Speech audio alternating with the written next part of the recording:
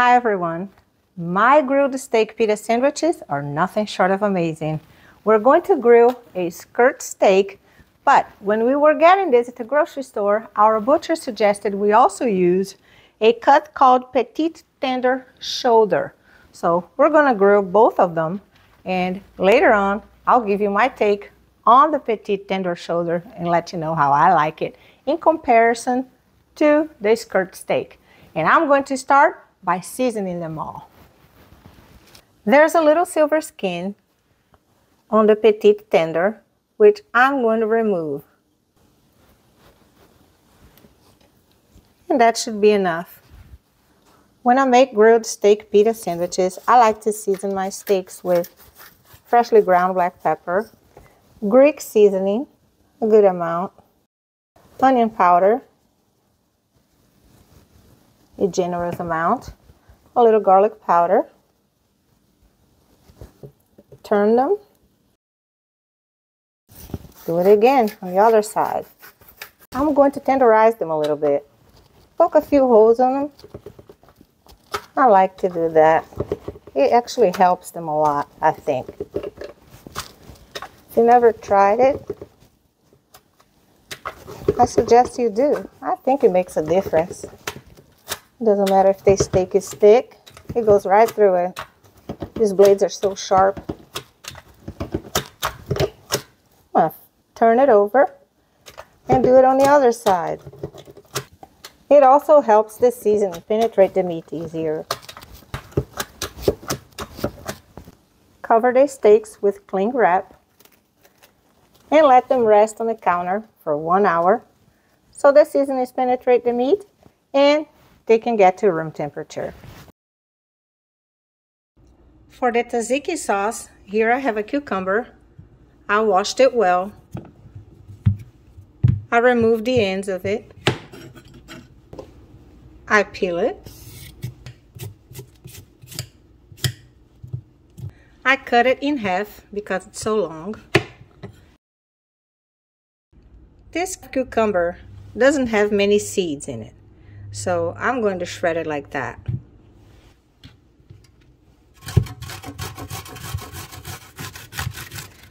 Tzatziki sauce is going to be on the pita, and the steak is going to lay right on it. Such a delicious sauce. I have a cheesecloth here in this bowl, and I'm going to add the cucumber to it because there's a lot of water in the cucumber, and you don't want that in your sauce. So I'm just going to put all the cucumber in there. I'm going to let the water drain out of it. See how much water there is. You may also use a paper towel if you want. Kitchen towel. I find cheesecloth to be great. I just squeeze all the water, as much juice as I can out of it. I add 2 cups of Greek yogurt, 2 garlic cloves minced, 2 tablespoons of minced fresh dill, 1.5 tablespoons of minced fresh mint, the juice of half a lemon or 2 tablespoons of fresh lemon juice, 1 teaspoon of lemon zest, Greek seasoning to taste. I add about 1 teaspoon, freshly ground black pepper to taste, and salt to taste. I'm going to add a little bit now. I'm going to mix it up, taste it, and then I'll see if it needs anything else. The smell is wonderful. It's all fresh. We love tzatziki sauce here. That's why I'm making a lot. Make sure we have plenty for the pita sandwiches, because we're going to put that on the pitas and put everything else on top. So we want a healthy layer of tzatziki sauce. This is going to taste better once it stays in the fridge for about an hour. And that'll be the time that we'll cook the steaks. It's absolutely fantastic, but I want a little more salt. And actually, I'm going to add a little more Greek seasoning to it. Give it a good mix. And I'm gonna cover it and put in the fridge until the steaks are done and we're ready to assemble the pita sandwiches. I make the salad dressing in a mason jar. I add 1/4 cup of good extra virgin olive oil. I use a Portuguese one because that's what I like. 2 tablespoons of red wine vinegar, 1 tablespoon of fresh lemon juice, 3 teaspoons of Dijon mustard, salt to taste, Greek seasoning to taste, freshly ground black pepper to taste, 2 teaspoons of white granulated sugar, and a little pinch of dried oregano. I like to use Brazilian oregano here. Close it, shake it, and look how beautiful and gorgeous that is. For the salad, I wash a cucumber. I cut the end pieces off, like I did the other one. I peel it. I cut it in half like this, and then again.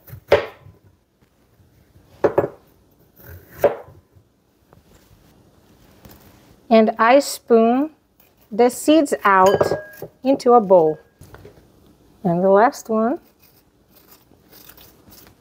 I like to slice it thinly, but obviously you may slice it as thick as you want to.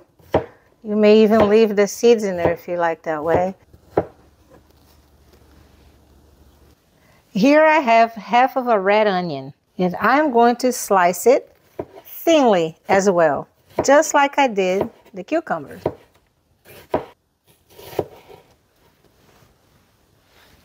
And into the bowl it goes. Here I have half of an iceberg lettuce that I cored, and I'm getting ready to cut into thin slices as well. And I'm going to add it to the bowl. Now I'm just going to give it a good toss. Mix it all up. I'm going to add tomatoes, but not to this bowl. I cored and seeded 2 large Roma tomatoes, which I cut into bite-sized chunks like this for me to add to my pita sandwiches later. My husband, he prefers the cherry tomatoes on the vine called sugar bombs. He swears by them. He loves them. He says they're really sweet.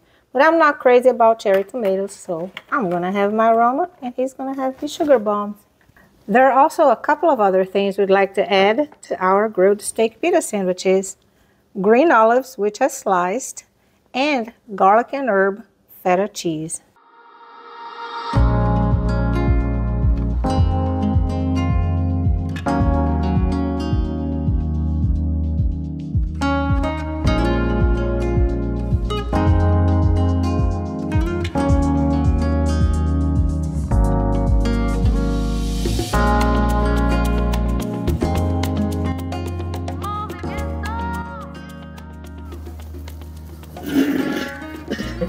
I'm going to let them rest for about 10 minutes.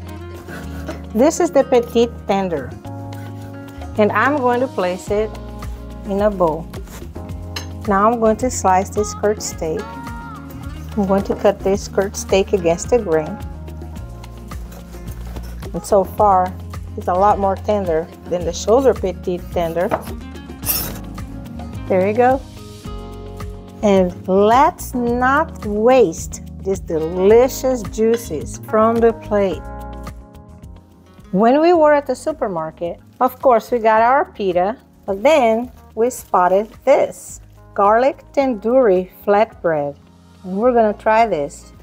So we'll let you know how we like it, because we never had this one before.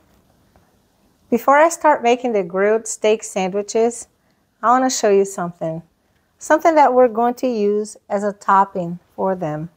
Isn't this the cutest thing you have ever seen in your life? A little grape bunch.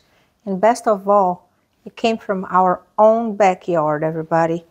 We had a little bunch like this last year, but the raccoon ate it. But this time around, I harvested it before the raccoon got to it. And it's really sweet. It's a Florida variety, but it has seeds. So I'm going to cut them in half, remove the seeds, and use as a topping because it's so sweet. It's going to balance out the acidity of the tzatziki sauce, the acidity of the dressing, and the feta cheese.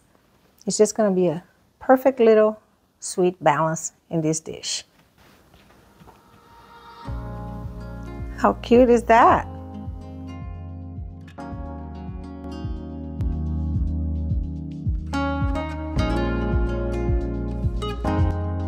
I heat up a pita bread for myself. The way I would like to start is by putting a little bit of tzatziki sauce on the pita bread and spread it just like this. Put a good amount on there. Put a little bit of steak on top of that. Put a little bit of salad, a little lettuce, a little onion, and cucumber. Of course, my Roma tomato. I love my Roma. Those little sugar bombs are great and all, you know, they're sweet, but they have a little thick skin. And I have a little feta cheese, garlic herb feta cheese, that is. Just a little bit. This is getting pretty hefty over here. A couple of pieces of olive, well, maybe 3, well, 4. And of course, how could I not, right? A little bit of our sweet little grapes. I cut them in half like I said I was going to, and remove their seeds. They're going to add a perfect little sweetness. Now, if that is not great enough, let's not forget our delicious dressing. Shake it a little more. I'm just going to drizzle a little bit of it on everything. And last but not least, a little freshly ground black pepper. If this is not awesome, I don't know what is. Look at all that. So flavorful. Where can you get something that tasty? Huh? At home. Here we go, everyone. This is absolutely delicious.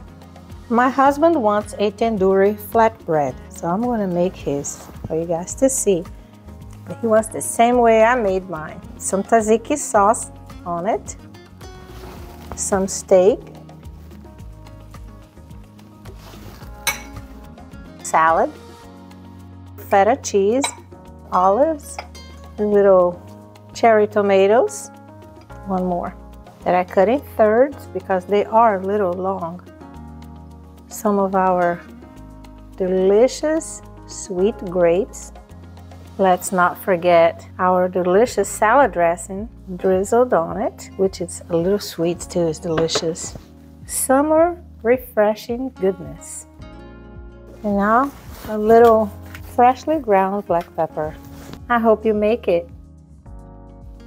Thank you for watching.